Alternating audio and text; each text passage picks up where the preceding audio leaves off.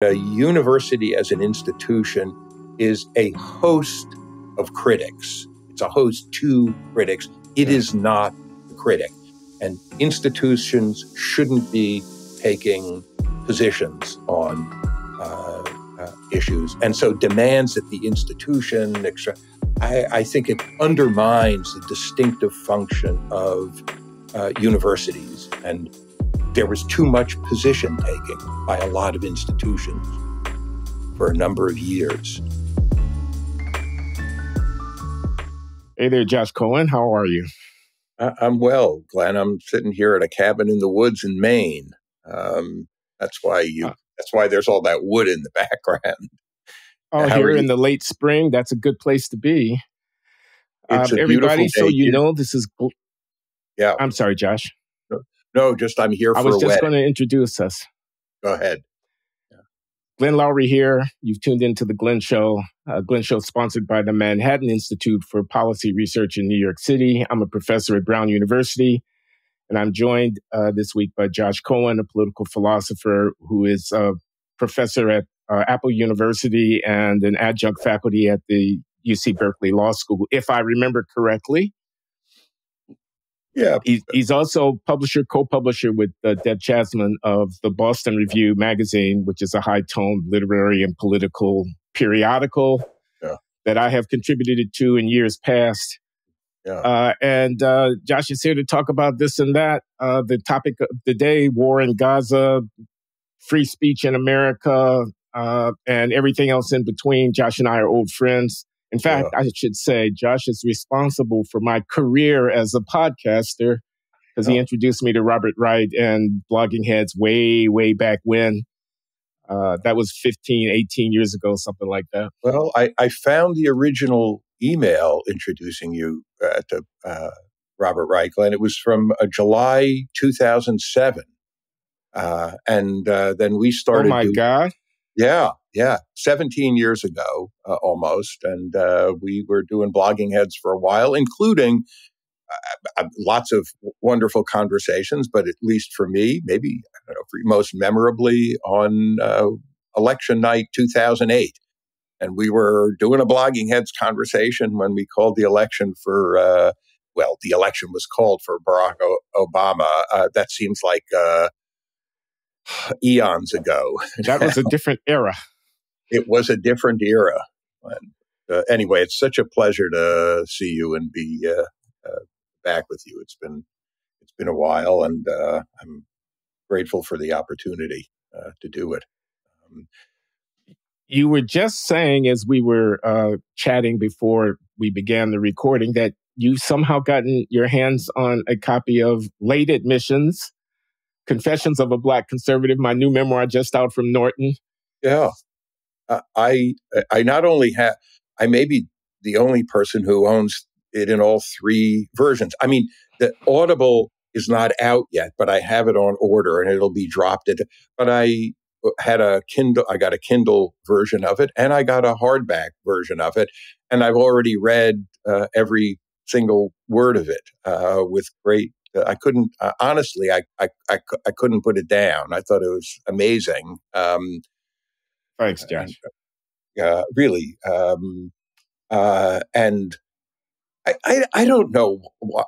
There are lots of moments in it that I found, particularly interesting and arresting for some reason. And I don't know what this is. Maybe it says something about me, or it's really odd. There was this story that you tell about a conversation with Dick Eckhouse, who's an economist at the late Richard Eckhouse. He passed away a year ago or so. Yeah. And you're in a conversation with him, and the conversation, I guess, is about, among other things, about Paul Samuelson and how Paul Samuelson had ended up at MIT because of kind of anti-Semitism at Harvard, and they didn't want Paul Samuelson around. And Dick Eckhouse said to you, Glenn, there were two things about Paul Samuelson. The first is, there was this anti-Semitism stuff. The second is that he acted like an asshole and he pissed off a lot of people. And you didn't have to be an anti to find this guy. He was a smarty pants. He was really irritating. And the reason that Dick Eckhouse said that to you, as you tell the story, is he was saying to you, don't be like Paul. Don't give people more excuses for not taking you, not wanting you around. Is that a fair? I love that you like that story. I mean, what he said, I can remember it specifically. He said, Paul didn't suffer fools gladly, and some of those fools were 50-year-old full professors of economics at Harvard. Yeah. And he was a 20-something whippersnapper. He also said, he told me, you're an extraordinary talent, and some people are going to have difficulty dealing with that talent. You bear the obligation of managing a circumstance. Don't gratuitously offend them. Yeah. I thought that was pretty good advice. Exactly. Yeah, it was pretty good advice. But do you think you followed that advice? No. No. Yeah. That's why I like the story. I thought it was good advice, but I'm glad you didn't follow it. I'm actually, I think, to your credit that you didn't follow it, and that'll ultimately play into one of the themes in the conversation today about issues about self-censorship. I did want just to mention, we talked about this. We were originally going to do this conversation yesterday, but my mother-in-law was in her final days, and I was in the place where she had been living for some time, and then she passed yesterday. My condolences to you and Ellen. That's your wife's name, isn't it? Yes, yeah. And Ellen. Yeah, she was surrounded by loved ones and went pretty peacefully at age 102. So a very long and rich life, including that she was Natalie Aronson Eisen was a pediatrician, and she and her husband, Ellen's father, my late father-in-law, lived in Boston, in Newton, and she was a pediatrician, and so she went to NYU medical school in the 1940s, late 40s, and there were not a lot of women in her medical school class, as you could imagine. So she was a kind of an unusual and a pioneer, an extraordinary person, and also not unrelated to the theme. Some of the themes of the conversation today. She, as I also mentioned to you, her grandfather had been a rabbi in pre-mandate Palestine, so in a couple of towns in pre-mandate Palestine in the very earliest years of the 20th century. Anyway, she was a remarkable person, and she was surrounded by loved ones and passed peacefully at around noon yesterday. Yeah. What did you make of the conviction of Donald Trump on 34 felonious counts in the New York City that came down yesterday or the day before?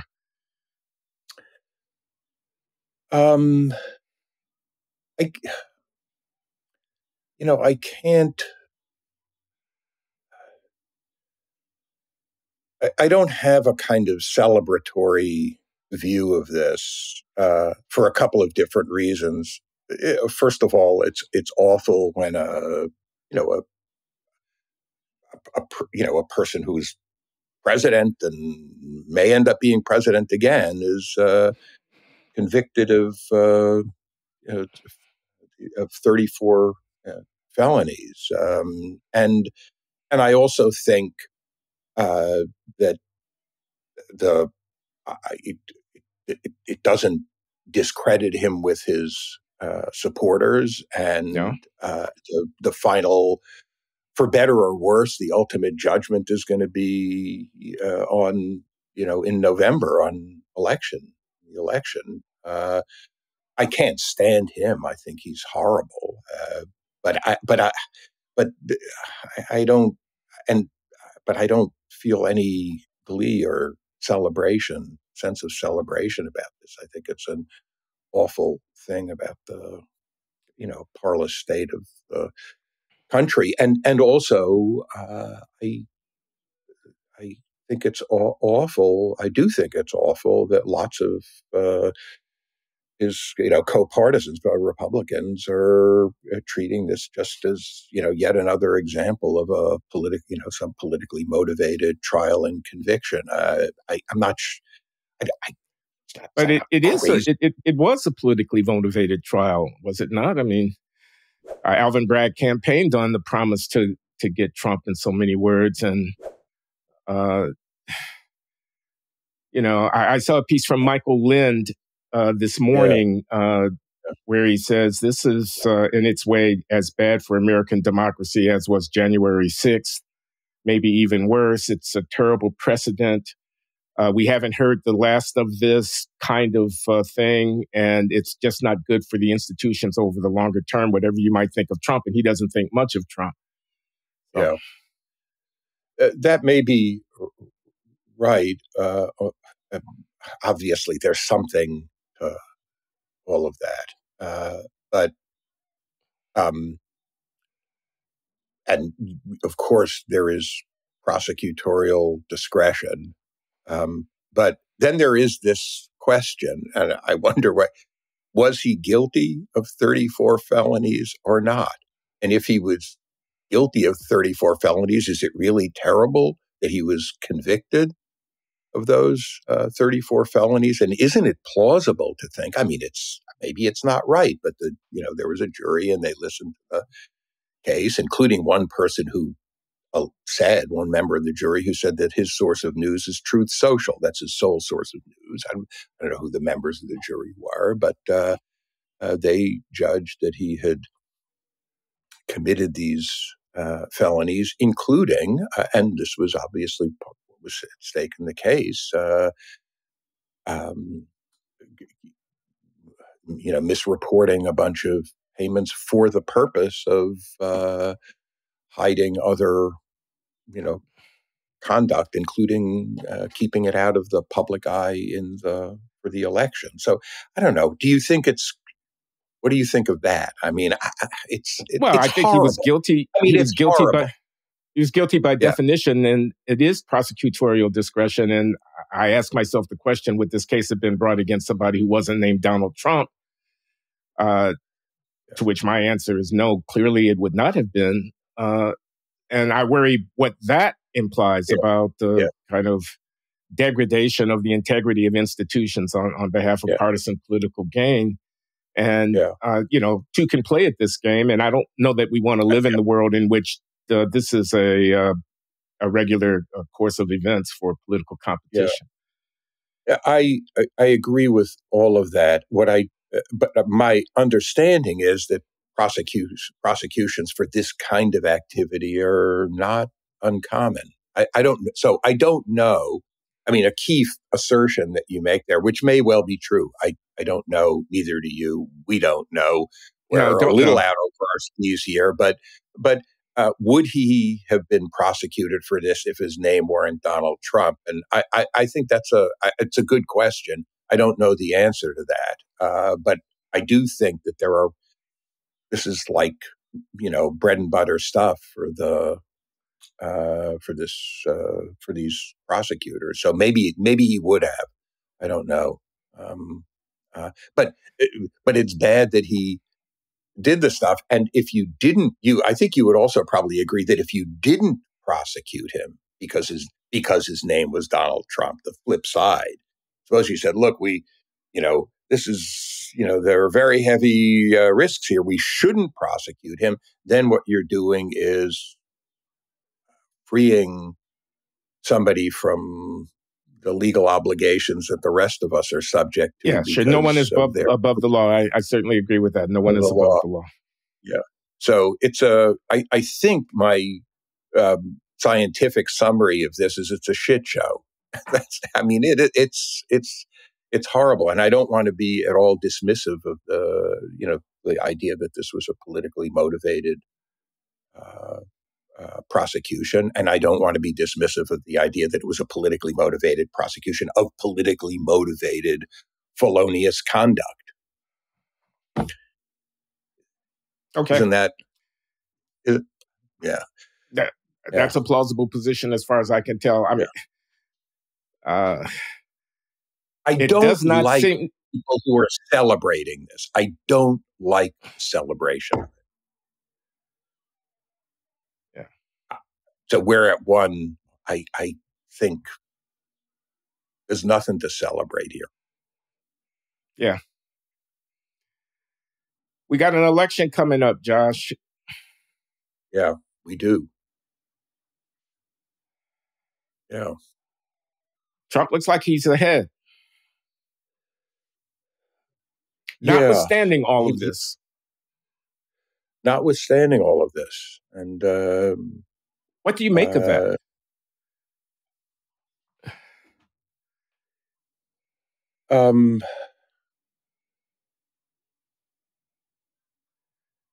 There's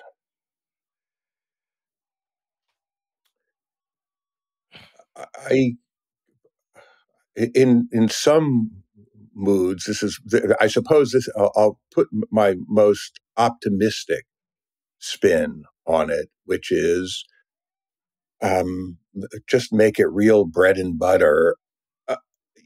Inflation, particularly in the first 2 years of the Biden administration, ran pretty high, not higher than in other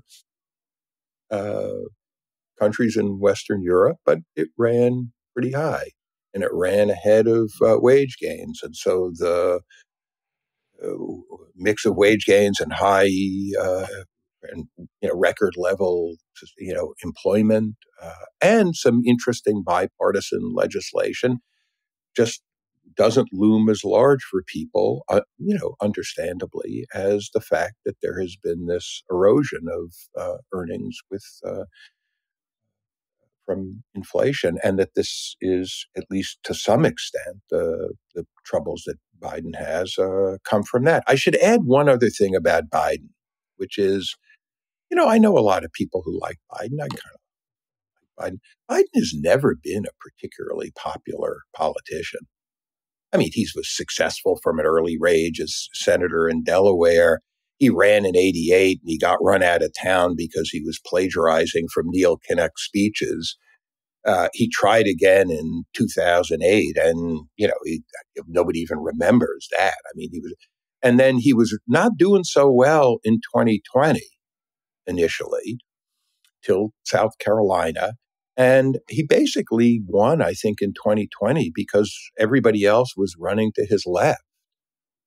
And they, kind of canceled each other out. And so somebody who's never been a particularly popular politician isn't, it's kind of a return to baseline for him. And I think those two things, this is not somebody who people celebrate, and then the stuff about the persistence of inflation. I think I could make up nastier stories, but I don't know. What do you think? Well, I mean, I think he's a singularly uninspiring figure, Joseph Robinette Biden. I don't disagree with anything you said about his history. I think his command of the country's attention as our chief political officer and figurehead of leadership is, uninspiring is the word that comes to mind. And, he's not getting any younger. He's not getting any more cogent. He's not getting any more eloquent. He's not getting any more inspiring. So we'll see what comes out of these debates. I was intrigued that he, latched on to the early debate idea. I think that's a signal that he knows he's in pretty difficult straits and needs something to shake things up. But I'm not a big fan of Joe Biden. I'm shocked to hear that. I'm not. As I said, I kind of like him. Okay, I like him more than you do. I don't I don't find him a particularly inspiring figure. I think Trump is a loathsome enemy of a whole bunch of really fundamental political values, political and human values. I think he's a loathsome, anti-democratic. I do think, and I know I'm mindful of the person I'm talking with when I use this term, but I also think he has a history of being a racist. I think his Central Park Five views, still sitting on it. I think that was inexcusable. I think he's, to trivialize it all, he's a complete uh, narcissist. And I don't think the plans that he's got this time around are particularly attractive for the country. I don't. Um, so I think he's an enemy of really ground level, fundamental political an enemy of and a threat to really ground level, fundamental political values. Now, what about all of these people who support him and who see him as a tribune, who are furious with the elites who've been governing them for the last generation or so, and for whom Trump is a spokesperson? What about all the anti-woke people, all the people who resist the whatever the latter day progressive enthusiasm might be, and who are going to vote for Trump no matter what, no matter how many times he gets convicted in a New York City courtroom? What about them? That's half the country. Yeah, and I think that there is a lot of entirely rightful and righteous anger at the way the country has been managed, for the run by political elites for several decades now. I think I mean, just to take the simplest example, and again, the issues about kind of what Danny Roderick calls hyperglobalization.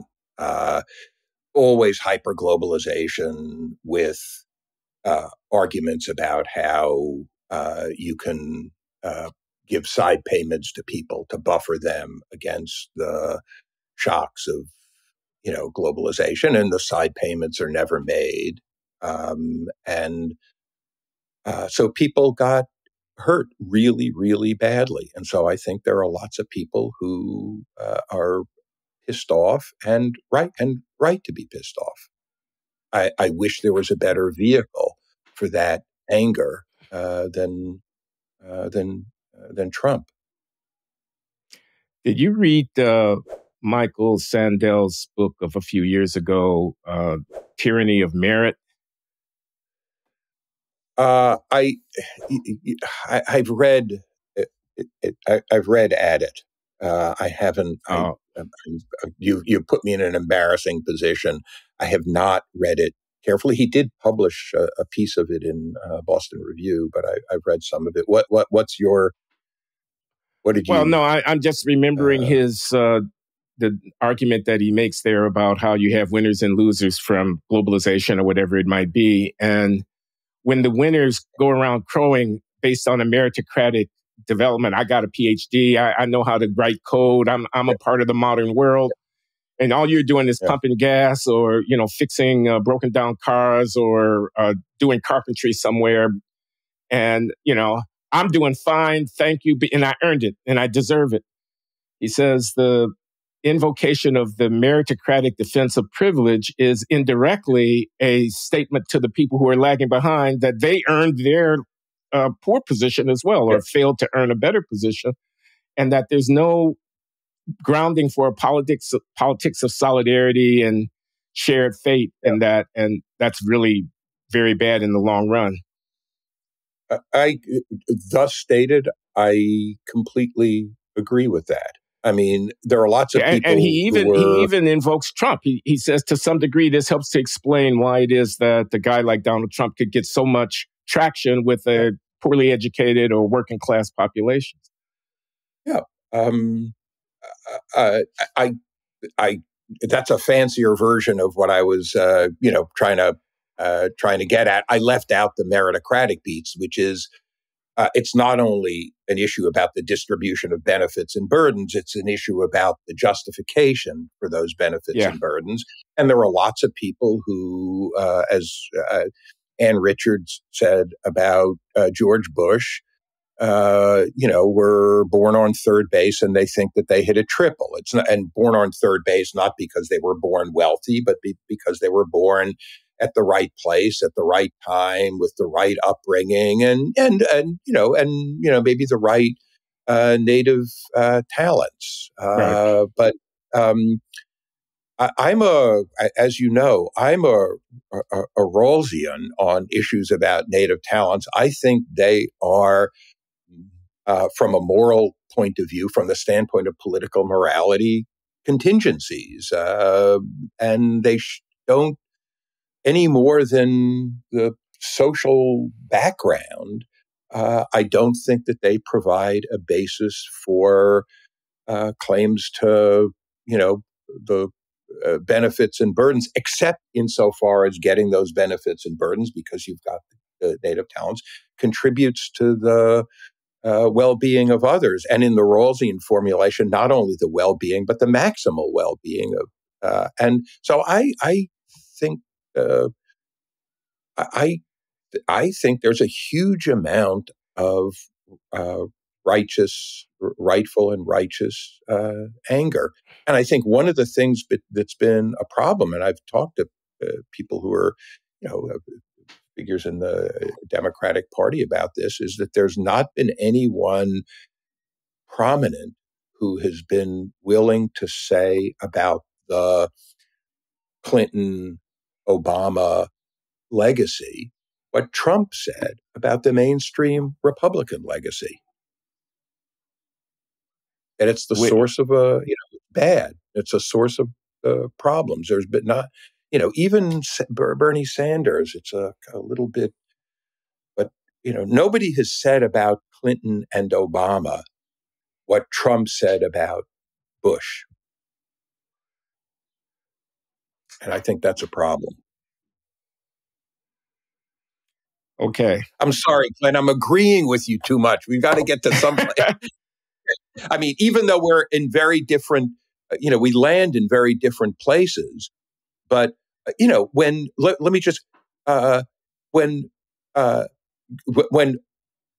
Barack Obama made the comment about people clinging to their guns and their religion, or when Hillary Clinton said basket of deplorables, that is the crystallization of this malignant sensibility that you're describing. As people say, they, said the quiet stuff out loud. And people are pissed off about it. They're right to be pissed off about it. Trump is just a hideous, disgusting, degraded vehicle for those profoundly serious and legitimate concerns. That's what Okay. Let's talk about Gaza. Yeah. Let's talk about college demonstrations all over the country. Let's talk about Ivy League presidents deposed from their positions because of the way in which they responded to congressional committees. Let's talk about free speech and the efforts to label as an anti-Semite anybody who disagrees on the foreign policy question of this war. Yeah. You sent me the memo that you wrote about your experience talking to synagogue in Palm Beach. Yeah, let me just mention this talk that we're having now will go up for subscribers on Monday, the 3rd of June. on Sunday, the 2nd of June, which is tomorrow, I'm going to post the memo that you saw from me, in which I reflect on my experience at that synagogue and related questions about the atmosphere that we're in for voicing opinion about the conflict in Gaza, and how it is, to some degree, taking your reputation in your hands to pretty much say anything about it. One side or the other will condemn you for this or that. And the incentives that creates to just trim your sails and not say what you think, and how I find that to be unacceptable and so on. So I make something of a declaration in the statement that was posted on Sunday, and people will be hearing us talk about it. And you've seen the statement in advance. Yes, thanks for, So I read the statement, which people be having a chance to read. And in it, you talk about going to this synagogue and giving a talk about the fractured character of relations between Blacks and Jews in the United States. Let me just mention, Josh, the talk was in January of this year, but the invitation came months before October 7th of 2023. And the topic set for me was to address whatever happened to the partnership between Blacks and Jews, that's Americans. And I did address that subject, but I did not say anything about the conflict in Israel, Gaza, and regretted that I didn't, but didn't because I didn't want to say anything that might offend the sensibility of the congregation. Yeah. And so I read the statement and I agreed very much with what you said about the conflict in Gaza. And we can talk about that in a minute. But then you mentioned in the statement that you were, that you didn't say anything about, you didn't express these views of yours, and that afterwards you felt ashamed by that. That was the word you used, was ashamed. And I was really surprised to see that you expressed shame that you hadn't said anything about it. I mean, I thought you'd say, I wish I had, but that it was shame. And then I did actually watch the talk. The statement includes a link to the talk. So I watched it this morning. Yeah. And I have to say that after I watched it, I understood better why you felt a sense of shame about it. And I'm saying this with nothing but, affection and admiration. I'm not, being high-minded about it, but I understood better. But tell me why. Oh, yeah. So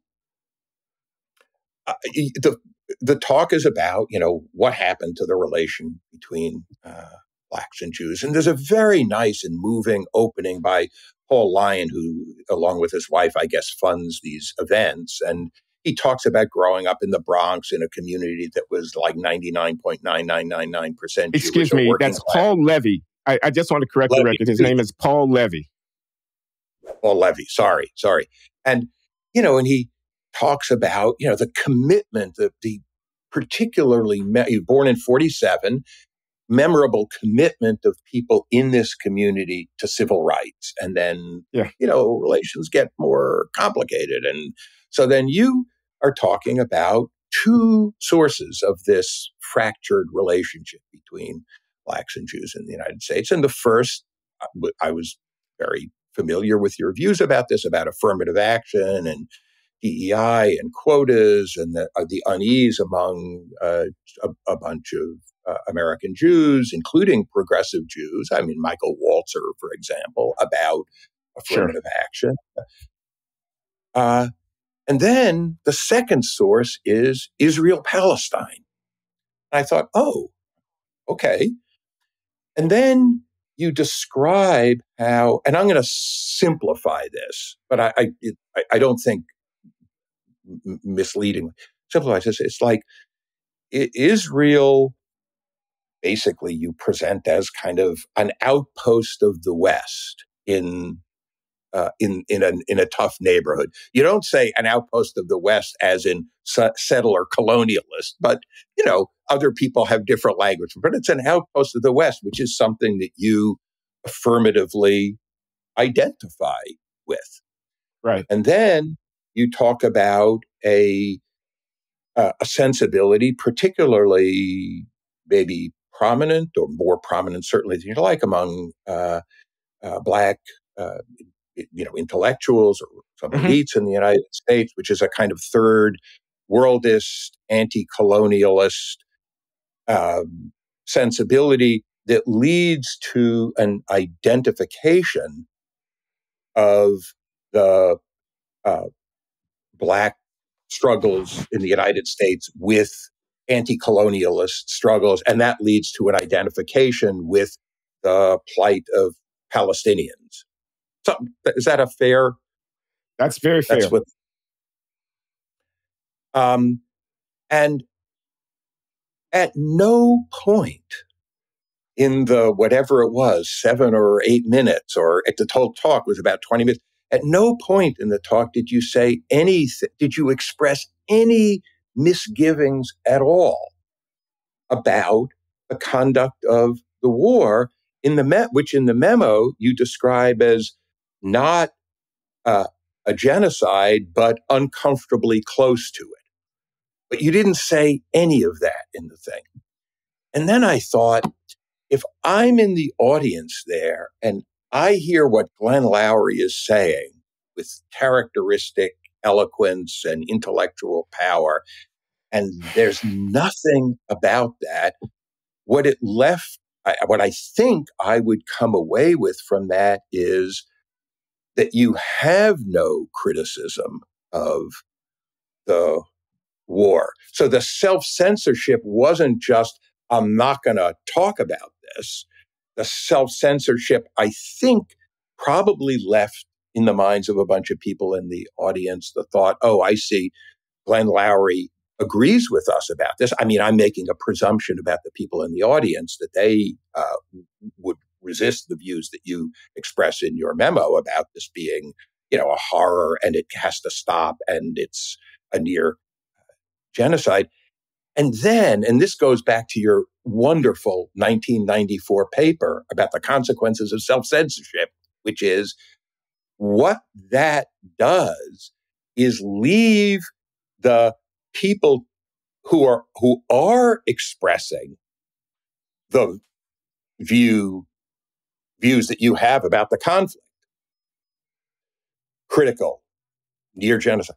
It leaves that in the hands of people who are hostile to, are more hostile to Israel, more, in some cases, maybe, this is overdone, but in some cases, maybe more plausibly accused of being anti-Semitic than you, who there's not an, I don't even want to say that there's not an anti-Semitic,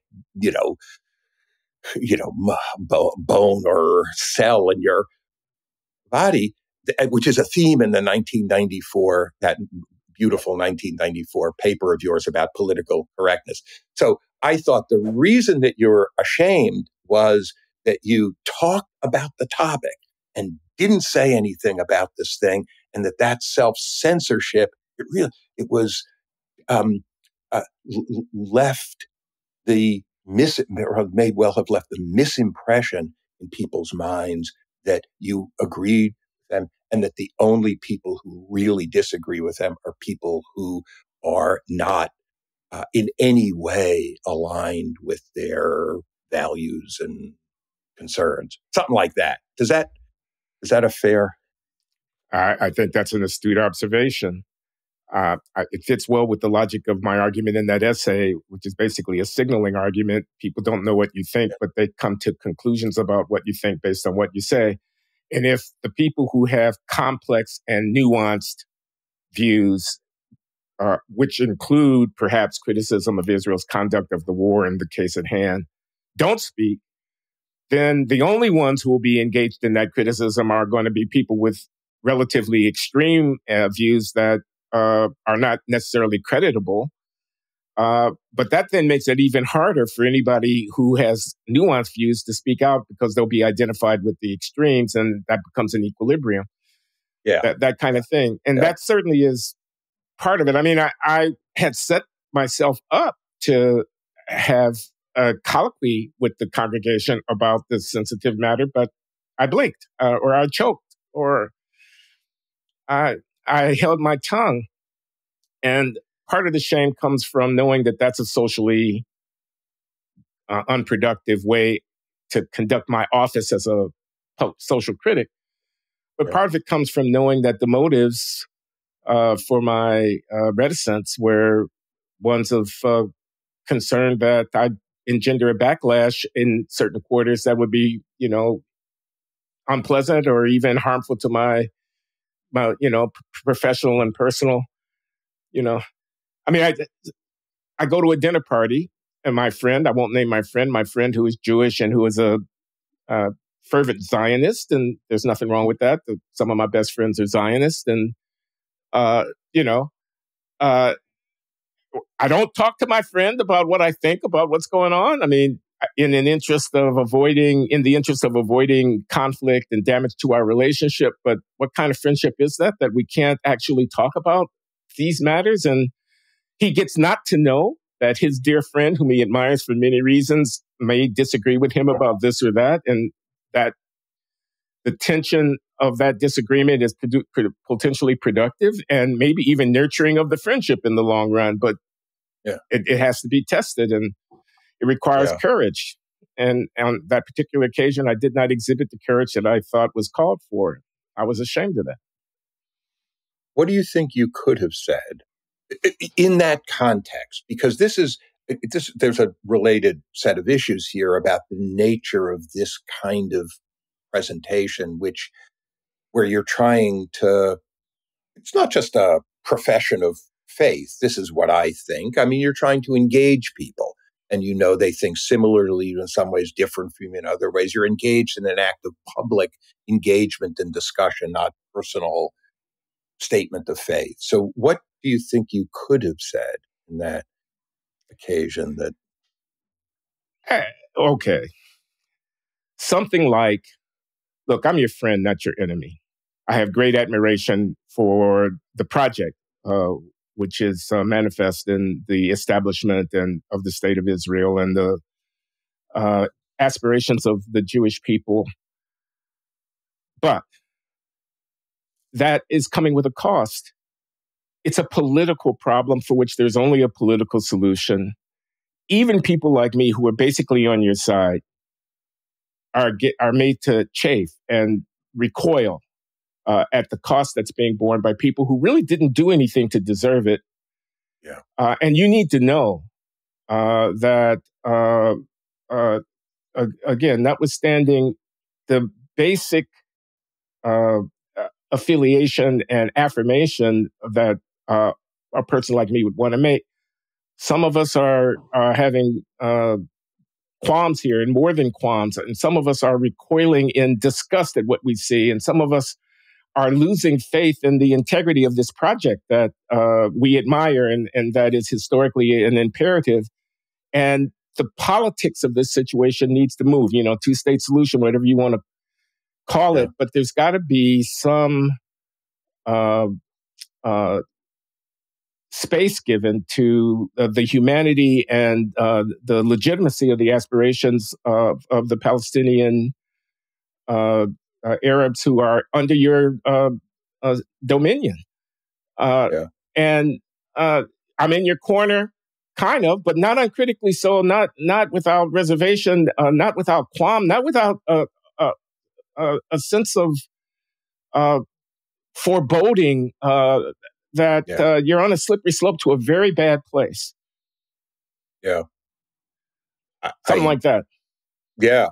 Yeah. And here's what I think is complicated and interesting about this, and about the nature of public discussion, public engagement.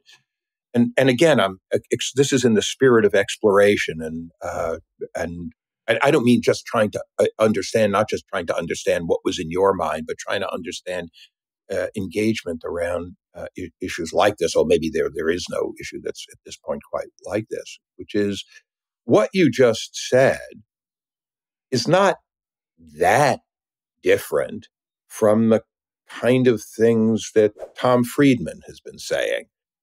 I mean, I'm not a big fan of Tom Friedman's. I'm not an assiduous reader of Tom Friedman's, but I've been reading him over the past 6 months on this issue. And, I think he's kind of reasonable and sensible. It's not a matter of agreeing or disagreeing. I just think he's voicing things like this. Or Senator Schumer says Netanyahu should step aside. And among other reasons, Netanyahu should step aside because there is, I think maybe Schumer said this, but maybe he could have said there is only one plausible solution to this, which is a two-state solution. And Netanyahu is opposed to that. So there were things, so in the moment, in this situation, there are people who have said things not unlike what you just said, and unless you have some wild idea of what it means to be an anti-Semite or anti-Israel or anti-Zionist, and you think Tom Friedman is, an anti-Semite, or Chuck Schumer is an anti-Semite, then you're hopeless. But there are those kinds of things, and so what is it about this issue or your circumstances, who you are, and that led you to think, well, I can't, I can't go there, and I can't even invoke these.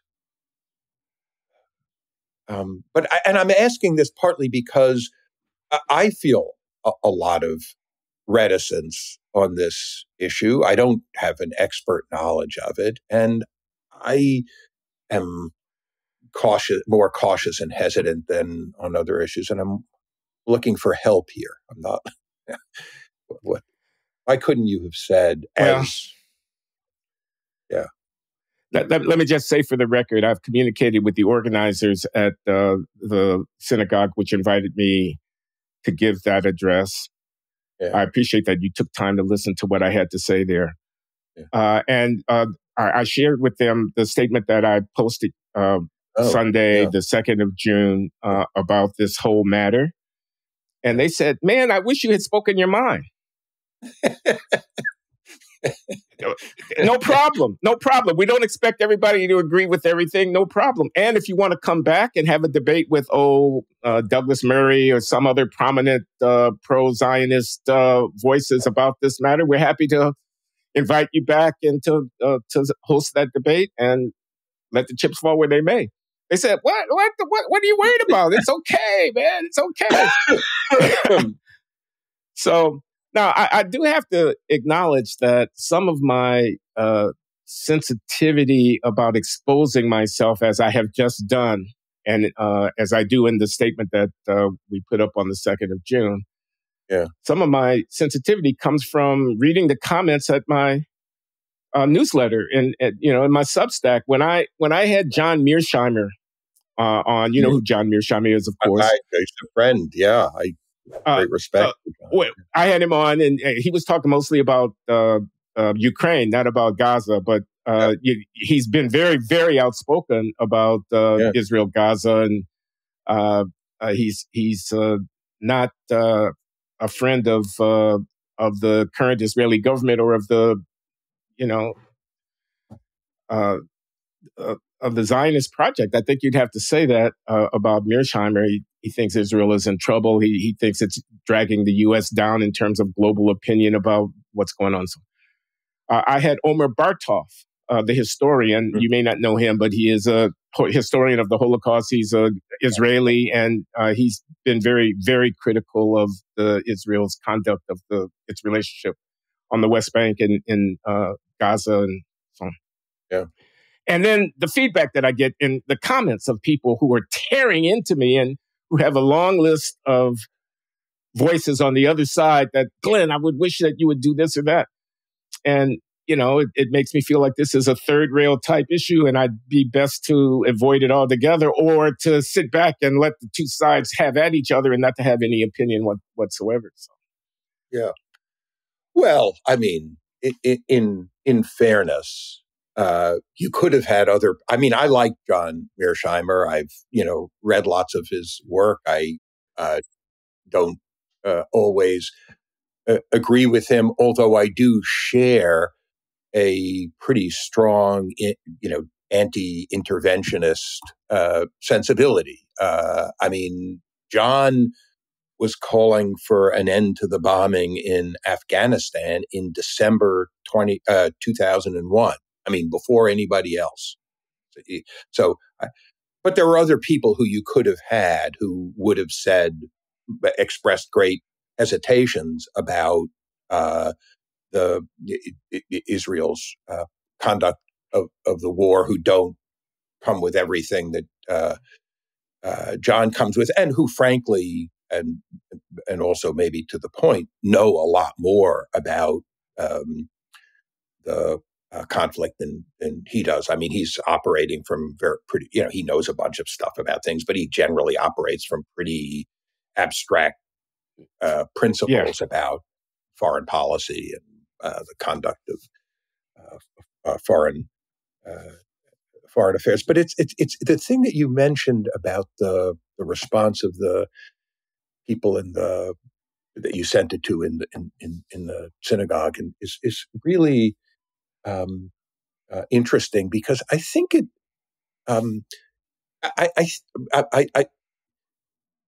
I think it raises an issue about the nature of self-censorship that I don't think is in your 1994 piece. Let me say, this 1994 article is fantastic. It's on political correctness, and it's got a kind of, variant of ideas that you talk about, Irving Goffman in it, and the self-censorship as a kind of signal, as you said, as a kind of signaling equilibrium. One of my colleagues at Boston Review, Matt Lord, who's a few generations younger than we are, and who's a brilliant, he's polymath. He's a fantastic. I mean, he loves. I mean, he loves that article, and he circulates it around to people all the time.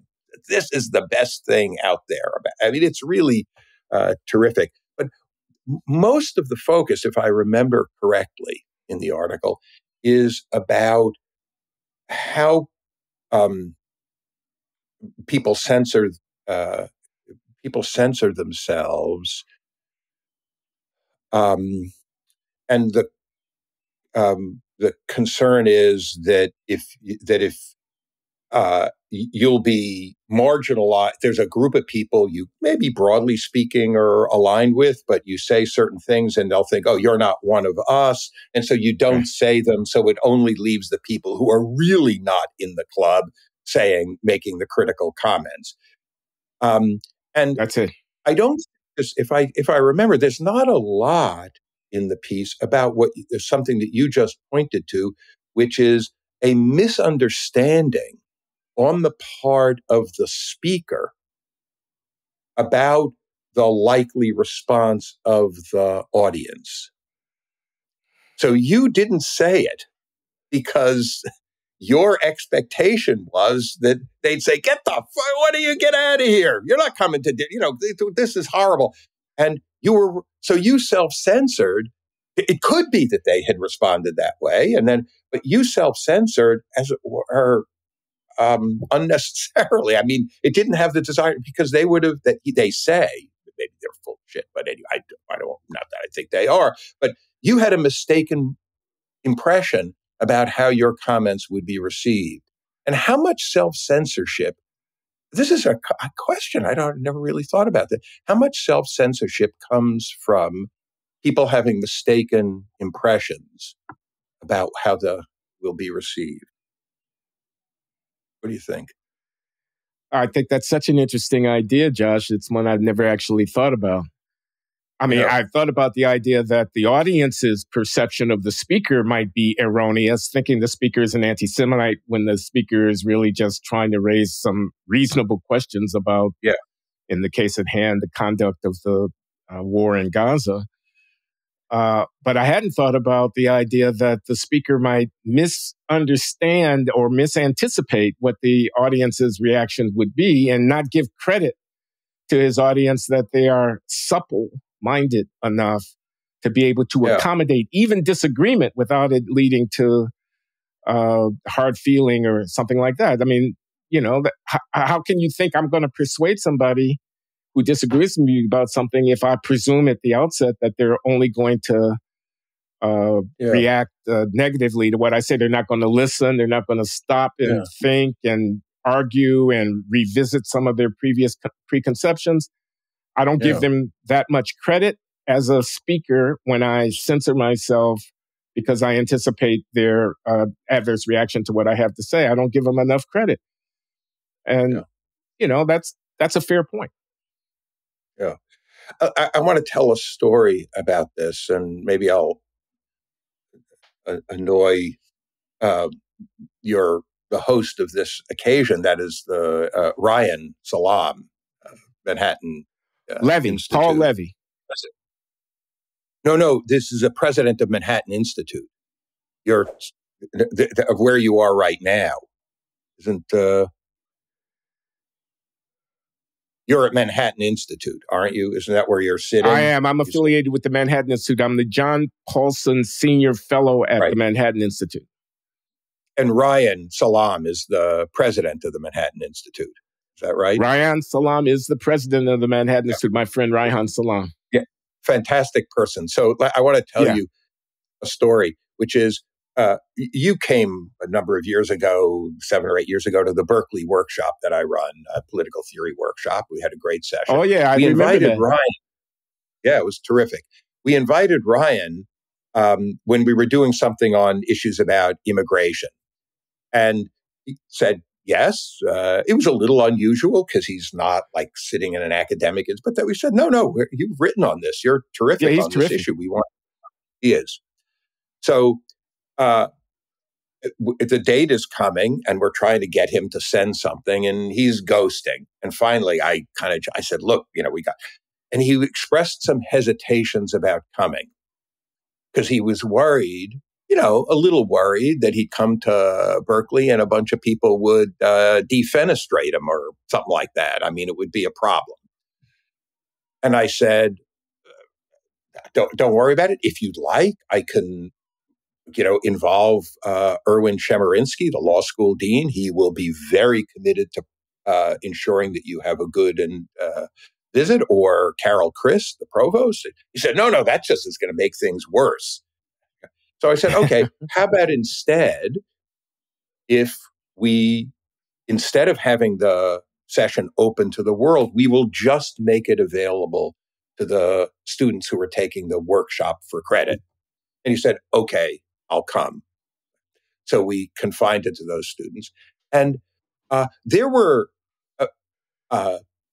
people in this group who really disagreed with Reihan, and some whose documentation was uncertain. It was a fantastic session.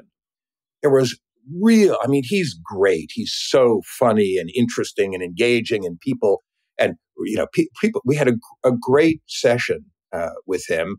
And that's an example to me, understandable to be sure, but an example of somebody who I think misestimated who the people were who he was dealing with, but was prepared to jump in, and then things worked out well. And I wonder, I don't know, what do you think? This is just rank speculation at this point, but do you think that that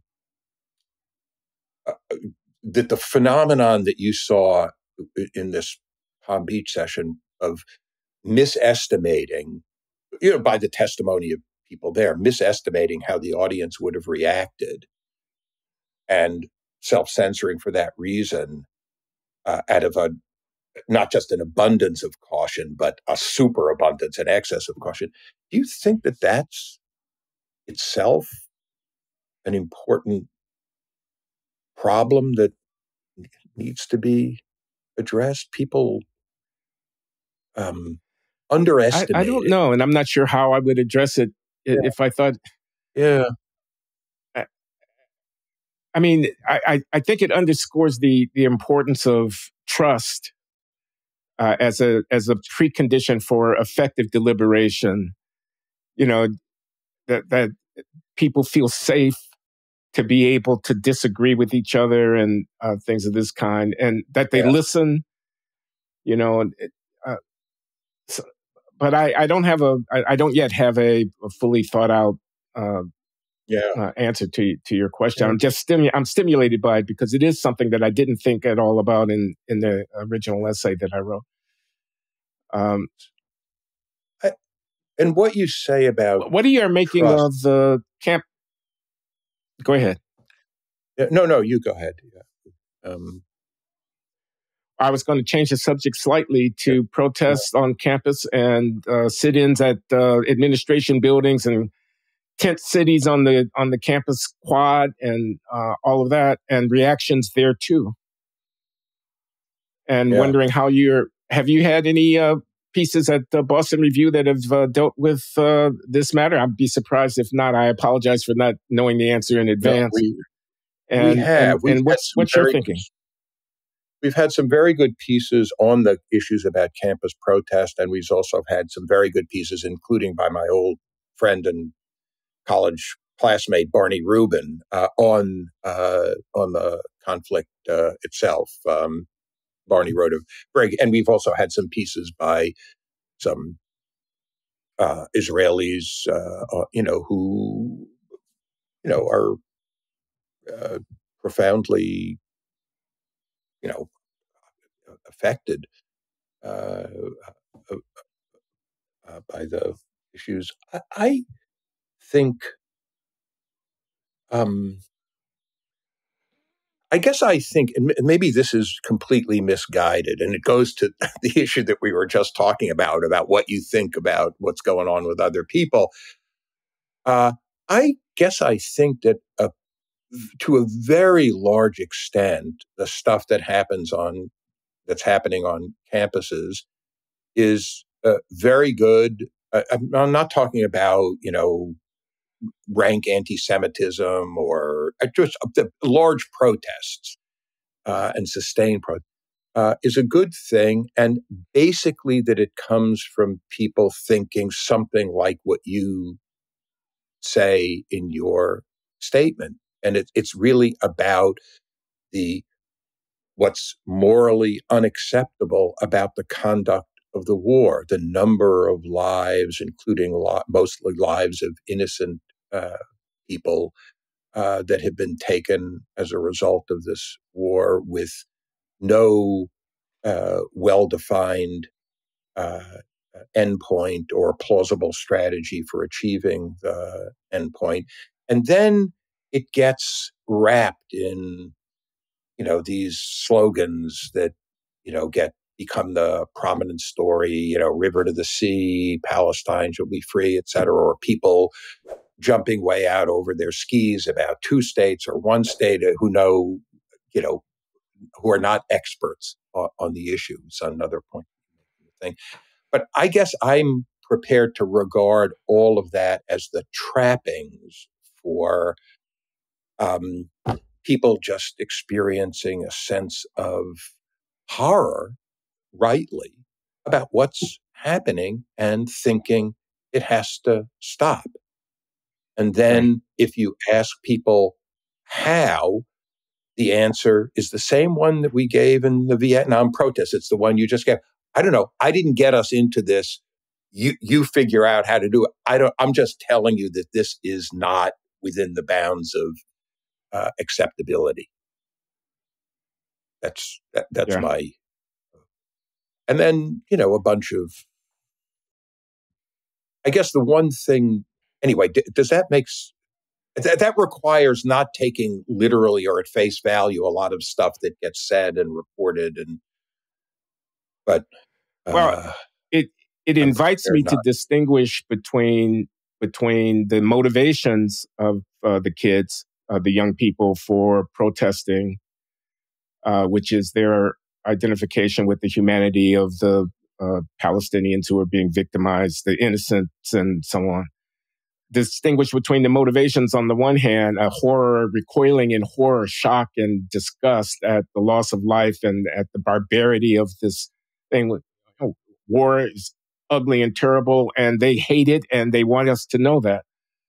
On the one hand, and maybe some of the methods that are employed on the other, which can go over the line, and you disrupt the normal functioning of the university on behalf of your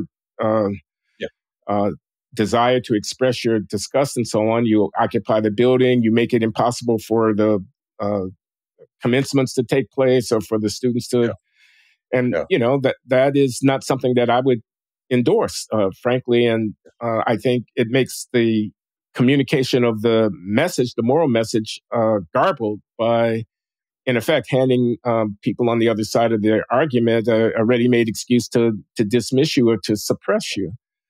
Yeah. So, I would distinguish there. I am broadly in agreement with that.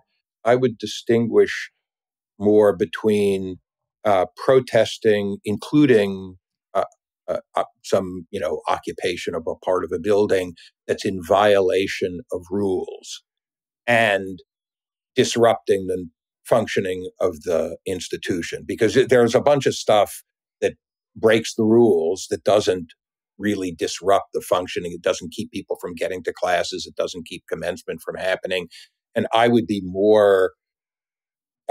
feel more openness about, respecting traditions of protest. But when it does disrupt the functioning of the institution, then I don't think it's okay. And I also think that, there are different kinds of demands that people make. When people make demands about the institution taking a position on the issue, I had, there are these old University of Chicago principles that were authored by Harry Calvin, the Calvin principles. Yeah. In case anyone wants to look up, it's not CALVIN, it's KALVEN. And it's a very short statement and very powerful. And the main idea in the Calvin principles is that a university as an institution is a host of critics. It's a host to critics. It is not a critic. And institutions shouldn't be taking positions on issues. And so demands that the institution, I think it undermines the distinctive function of universities as places that are hosts to critics, and it risks putting people who have a view as being at odds with the official position of the institution, and that puts pressure on people not to have those positions. I think it's really damaging to the functioning of the institution. And there was too much position taking by a lot of institutions for a number of years. So when come to, I think what I'm about to say is true, when, when Claudine Gay and others were testifying, and they were saying, look, we don't take positions on these issues. The problem was that the Ukrainian flag was flying over Harvard Yard for a while. I mean, that there was the slippage away from the principles of that kind about and there was the 2020 George Floyd, post George Floyd anti-racism stuff, and a lot of universities leaders made public statements to that effect. So once you stick your neck out, I'm a big fan of the Calvin principles for the reasons that you stated. Yeah. I got to ask you something. We're running out of time here. Yeah. I have another meeting shortly. Yeah. You're a student. We're a student of the great political philosopher John Rawls. Yeah. What did he make a proponent of liberal democracy in all of its significance? What did he make of the? Do you know of the Zionist project? What did he make of the establishment of a Jewish liberal democracy? Did he think that? I mean, don't mean to put you on the spot. Maybe you don't know what No, he thought. I don't know. Did he think that was incoherent and oxymoron?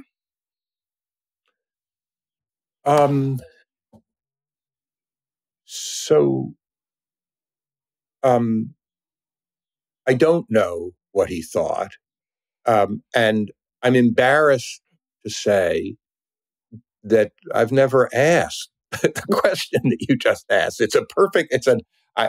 I mean no criticism of the question when I say that it's obvious. It's so obvious that I didn't ask myself the question. But, when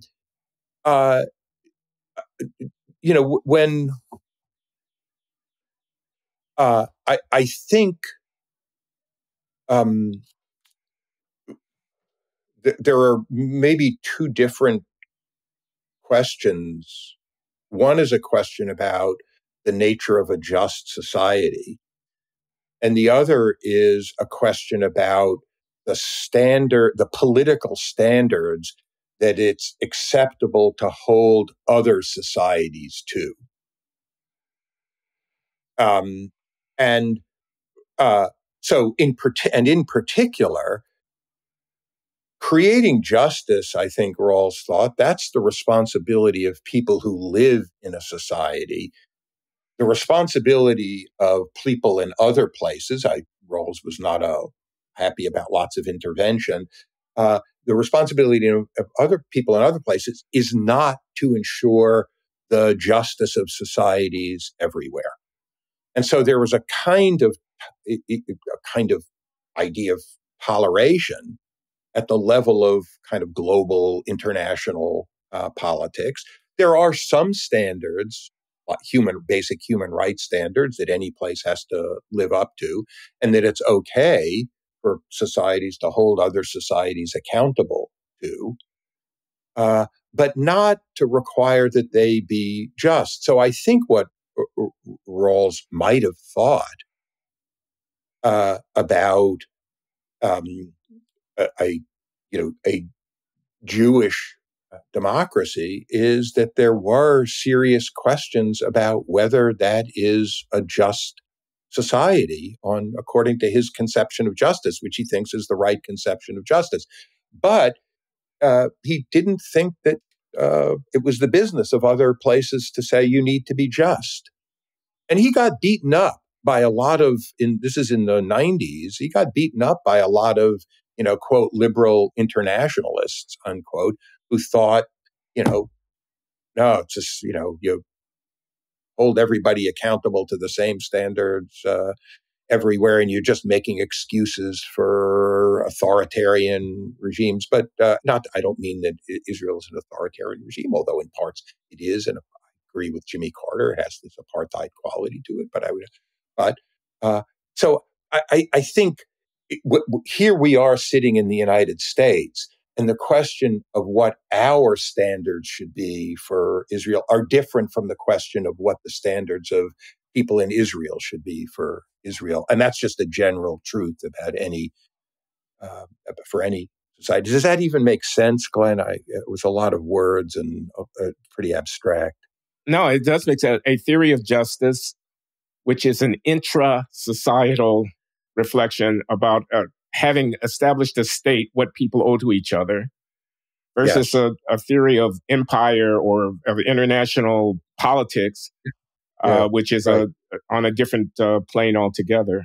I see that's right. I mean, The Law of Peoples was Rawls's book about, kind of international or global politics, and Theory of Justice was about an ongoing society, a society where people share a set of, in a set of institutions, and there were people who kind of cosmopolitan. There was a strong tradition of cosmopolitanism that grew up in the 90s and into the early 21st century. And the cosmopolitans didn't like this bifurcation that Rawls had between, standards of justice for an ongoing society with a set of institutions and what the proper standards were at the global level. I think there was a lot of wisdom in that. And in fact, I once wrote a paper in this spirit about whether there's a human right to democracy. And the first sentence in the paper was no. I mean, literally, that was it. It said no. Well, there's not. You did not bury the lead on that one. No. Okay, Josh. Thanks for your time. This is Glenn Loury signing off. Been talking with Josh Cohen of Berkeley Law School and Apple University, an old friend, distinguished political philosopher, and a wise man. And I learned something, Josh, which is that there's a flip side to the self-censorship issue, which is, does the speaker have enough trust in his audience to take a chance rather than to anticipate that he's going to be blasted for having a wayward opinion? That's interesting. It's a question, and thanks for your time, Glenn. And also, and I want to just take the occasion to say this: thanks for being you.